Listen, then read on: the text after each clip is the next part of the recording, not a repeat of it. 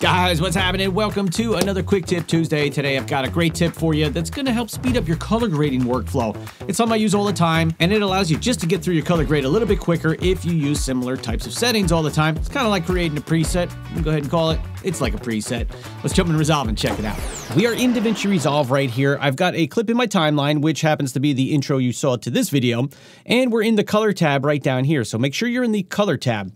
Now, what we're going to do is essentially create a grade, and then we're going to be able to save that so that we can use it in multiple projects. So the first thing you need to do is come on up here and create your grade. But let's just say, for example, the way I do it here is I'll come in and I have a couple of nodes that I like to create in here. I usually make like 4 nodes. And then I do have a LUT that I use on my Canon C100 Mark II clips. So I'm going to take that and I'm just going to drop it on my last one. Now for me, this is a little bit heavy, so I like to tone it back a little bit. I'm going to come into my keyer here and I'm just going to drop this to like 25%.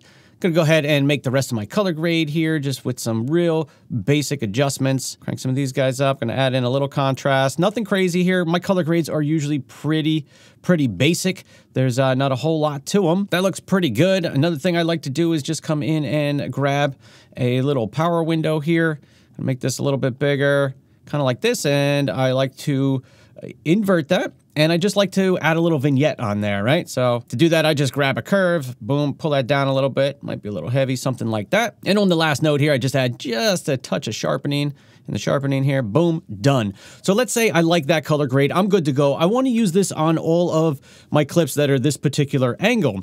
Well, to save it, what I'm going to do is actually close my LUTs up here. I'm going to come and open up the gallery. And if we click on this little icon here, it's going to open up our stills. So right here, you got stills. So what I want to do is just hover my mouse over top of my clip. I'm going to right click and say grab still. Now this is like a preset that has all of these settings and nodes built into that still, right? So I can apply that to any clip that I want. Now, how do I make it a power grade so that it's available in all of my projects? Well, it's super easy. Really, it's just drag and drop, right? I can click on this still and drag and drop it into my power grades. And if I click on my power grades, we can see it's right here. I can right click on it. I can rename it if I'd like by going to change label right here. And you can call it whatever you'd like. I'm just going to call it talking head for now. Boom. So there we go. There is essentially my preset.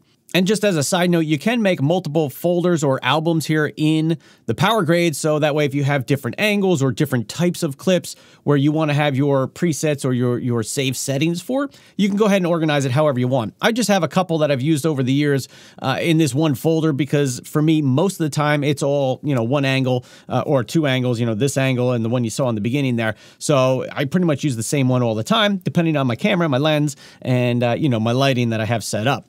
So I'll save that and makes it real quick just to drop it onto, a project. So for example, if I come over here and I just reset all these grades, all I have to do is have my power grades open and this will work in any project. Click on it, drag it, drop it over here, and boom, there's all of my nodes that I saved as part of that power grade from that still. And now it's applied onto my clip and I can go in and make any adjustments, or if you're good to go, you don't have to worry about it. You could just pop it on there and you're good to go. For me, most of the time I don't have to make changes because I use the same settings, the same situations, the same environment here in my studio. And it just makes it really quick and easy because I don't have to come up with a color grade for every single time that I go ahead and film a video. And bonus tip, if you didn't see my video about remote grades, I'm going to link to that up here. You can check that out. That will allow you to apply a grade to a clip once, and all of the cuts of that particular clip will have that same grade applied to it. Real quick and easy. That's an awesome tip that I use all the time as well. Speeding up your color grading workflow, there you go. Did you guys know this one? If you did, drop a comment and let me know. If you didn't, let me know that too. Hope you guys are liking Quick Tip Tuesday, hoping to bring them back and keep them going here.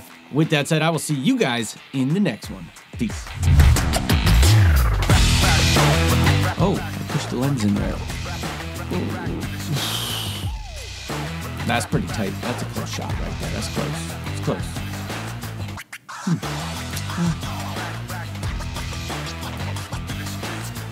Anyway, alrighty, that's it. That should be it. That should be good. Okay.